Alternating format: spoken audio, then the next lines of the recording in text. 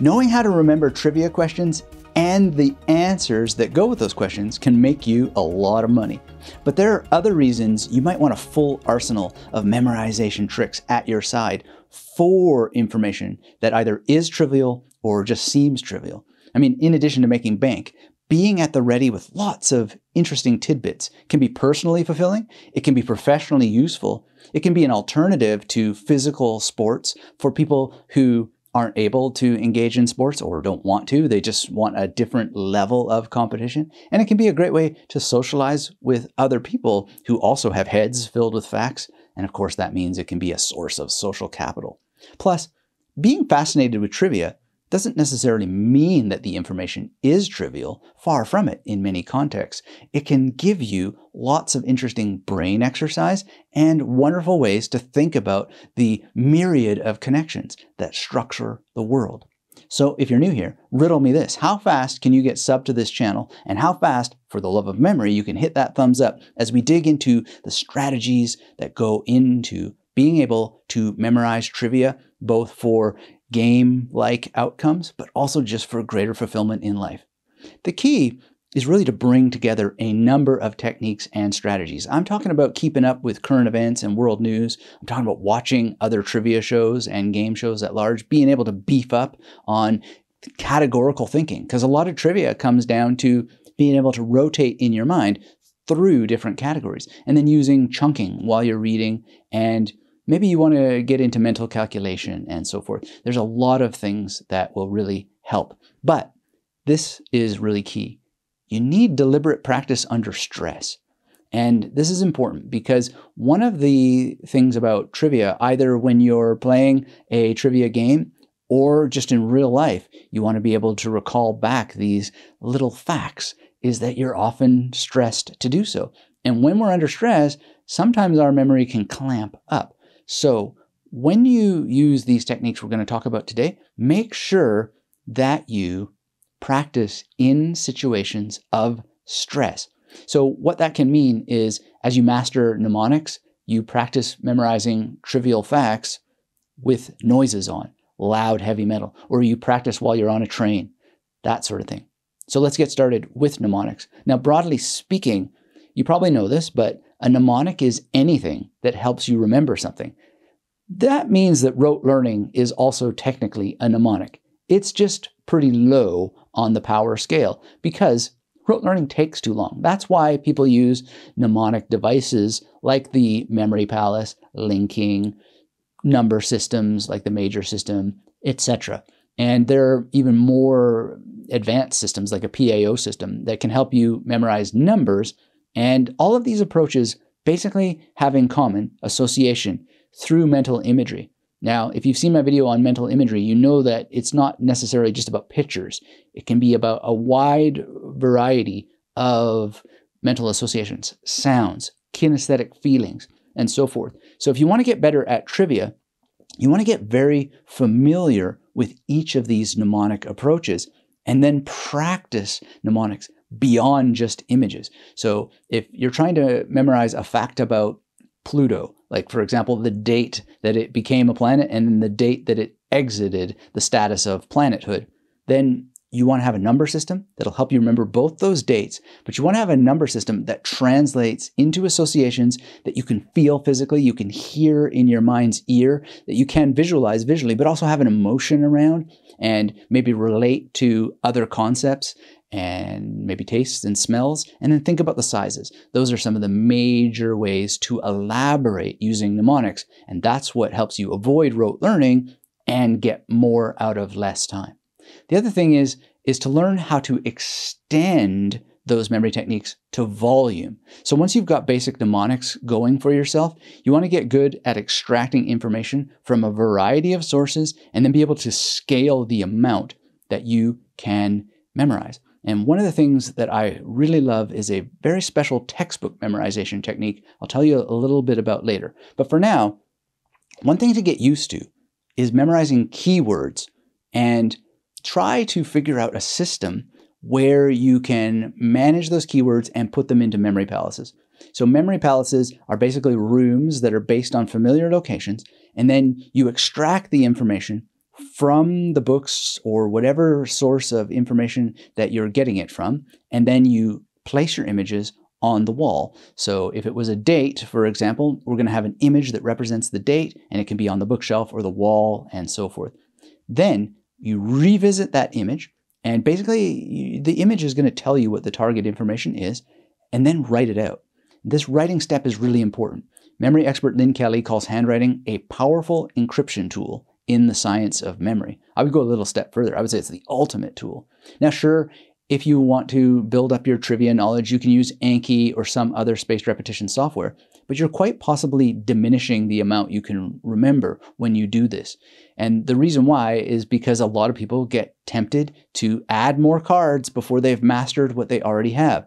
And the memory palace technique is not going to guarantee that you don't move on before you master the material that you've already encoded, but it's going to help reduce that, because once you've put in the effort to build a memory palace with, say, 10 pieces of trivia, then you're going to do the recall rehearsal, and that's going to help to get that information into long-term memory. Technically, it's not a memory palace if you don't use it for the establishment of long-term recall of the facts. Let's talk a little bit more about reading. Now, you don't always have to place the information into memory palaces. You can be a little bit more direct depending on your level of skill. So, for example, I was reading a book about Latin and Greek origins earlier today, and I learned that sitos, the Greek for sitting and eating, usually at the side of another person, this is part of the word parasitos, where we get our word parasite. Now, my pronunciation there may be a little bit off. I wasn't trying to memorize the pronunciation in this case, but just trying to remember that little trivial fact about sitos. And to remember this, I don't really need to do anything other than chunk it together with a quick mental image of Superman sitting beside a guy I know named Perry at a Safeway grocery store. And Superman is a peg word I use a lot for words or word parts that start with S. And I have many, many other images for each and every letter of the alphabet, and in many cases, multiple images for each letter of the alphabet. But the point here is that I'm chunking the core information together, and I'm using the book itself as a memory palace. Now, this is where having number systems is really, really useful, because the page that this information was on, every time you, well, not every time, but almost every time you look at a page, there's a number there. And that number, if you have number systems, will always have an image, which you can then entangle with the information. So that's just a quick example of something that can help you just memorize in real time while you're reading, and just pick up little facts like that. And yeah, I mean, cetos, it's part of the word origin of parasite, and it's just learned in real time without going to the step of having a formal memory palace.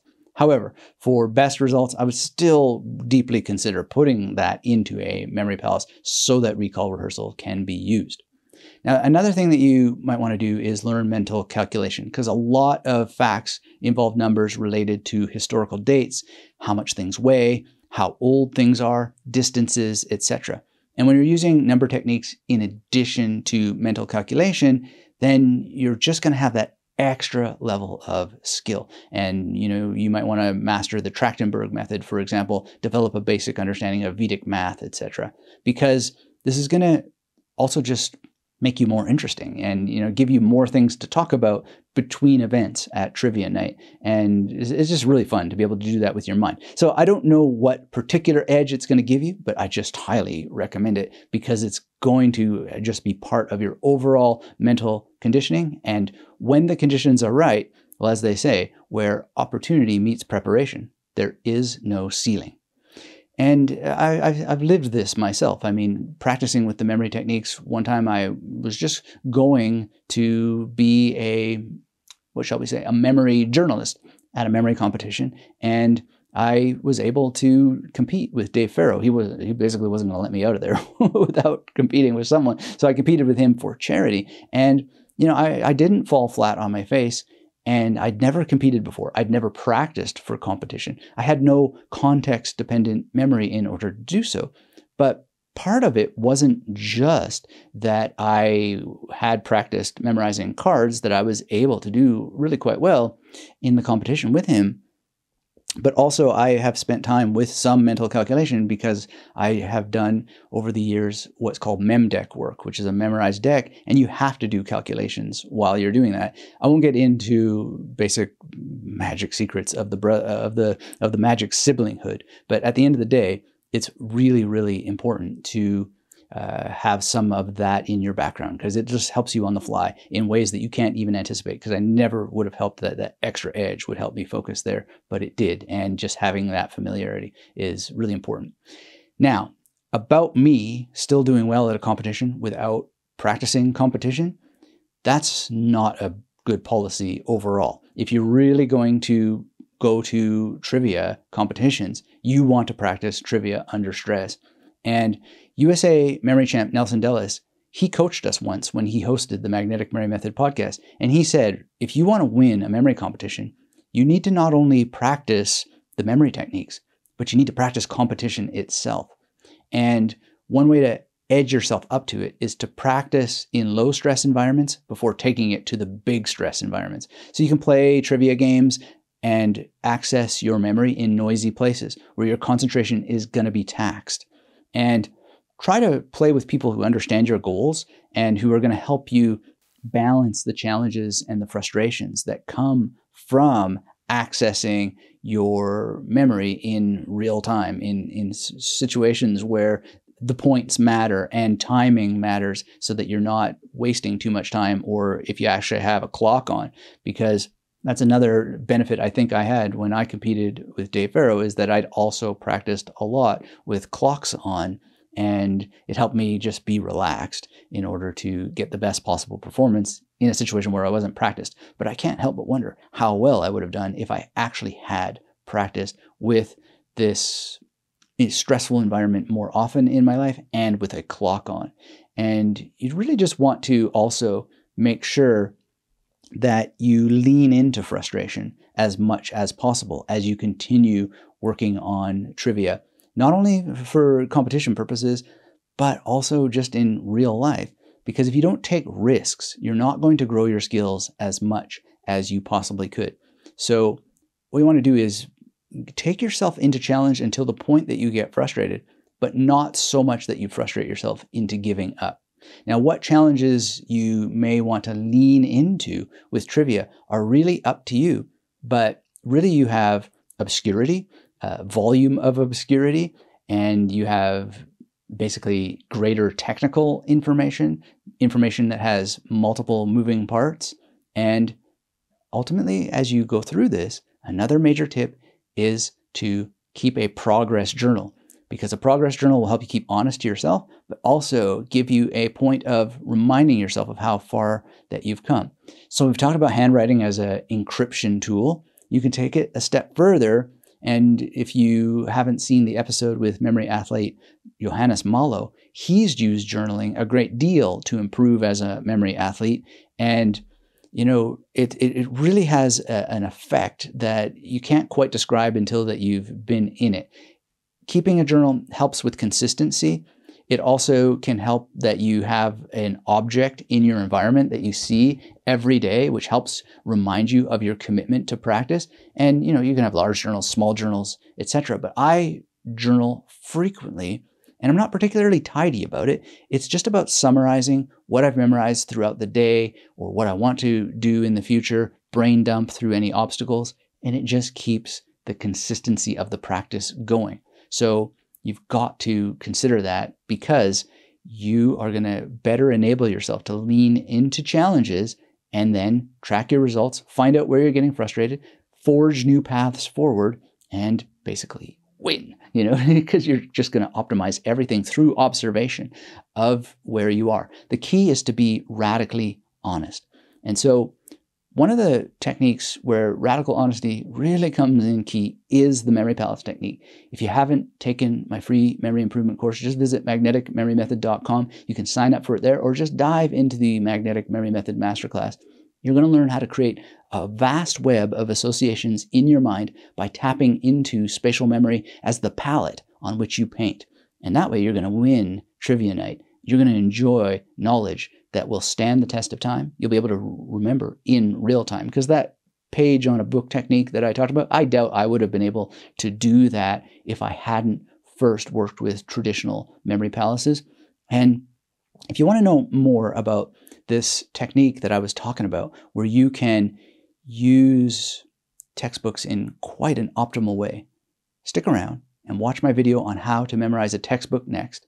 Some people have accused me of lowballing the number of details from textbooks to a trivial number, but I can tell you, as a person with a PhD and a holder of one of Germany's most important research grants under my belt, I really got to tell you, less is more with this approach, and I've had some mighty impressive paydays on what a lot of people have thought was trivial information indeed. I mean, I was doing art history and film studies and getting into the nooks and crannies of philosophy. Bumph effluvia. Well, what can I say? I had fun, and I love trivial information, and I don't find it trivial at all. So go ahead and watch that video on how to memorize a textbook next. And until we have a chance to speak again, thanks for watching, and keep yourself magnetic.